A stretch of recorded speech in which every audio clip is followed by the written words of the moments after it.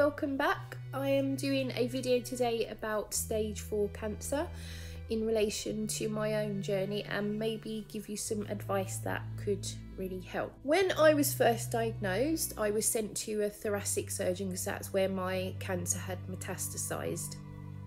And he said to me that your chance of survival is exactly the same whether you get surgery to remove those mets or you don't. He also said that quality of life would be quite difficult after surgery. He said that there's a lot of pain and recovery involved and that there would be nerve damage and that, you know, is it really worth it considering the quality of life after having the surgery? So my initial thought was, okay, I don't really want to go through a lot more treatment. I had a lot of treatment already, you know, the radio, the chemo, surgery to create the colostomy bag, etc. So I just thought, right, okay, if the chance of survival is exactly the same, I'm going to just leave it and leave it up to fate, I guess. So I went back to my oncologist and my stoma nurse and they said to me, we can't give you advice because it is your body and we're not allowed to, but if someone was to ask us whether they need to get the surgery, we would say, just go and do it. So I said, okay, fine, if that's what you're advising, then that's great. Poppy's moving around. So yeah, I went ahead with the surgery. Now here I am 6 or 7 years later, and I have survived stage 4 cancer. I've been signed off from oncology.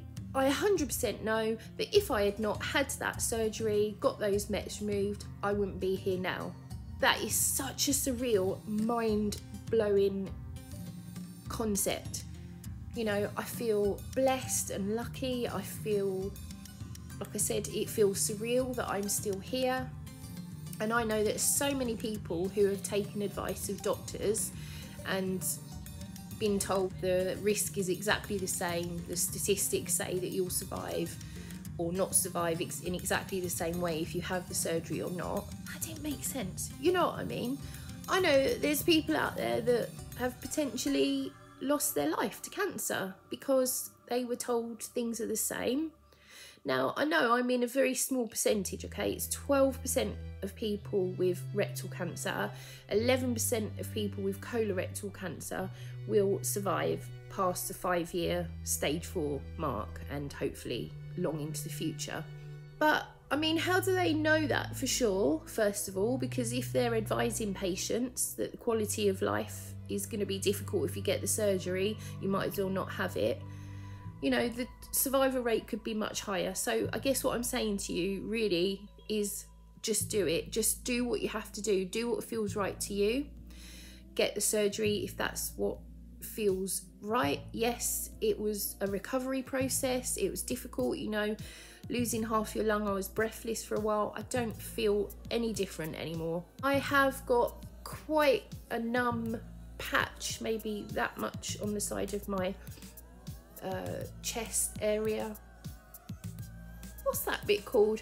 There, bit there. I can't feel it, basically. The nerves were cut, they were severed, and so it's still numb. You know what? Who cares? I'm still here.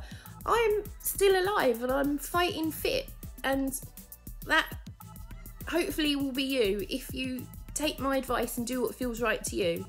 I can't medically advise you to get surgery. I'm not, you know, I'm not qualified to do that, but I guess what I'm saying is go with your instinct. Do what feels right. If you feel like you need to get them out of your body, then just do it, because you never know. And hopefully you will be in a position where you will survive. You've had that surgery, you've got rid of that disgusting thing in your body, and you will survive. So please do everything you can, and hopefully you will join me on my journey of recovery. And I just want to say thank you for watching.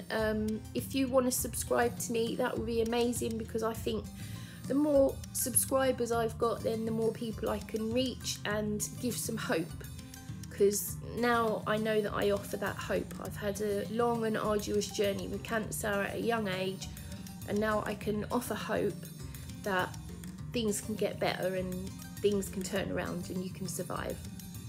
Have a wonderful, beautiful day.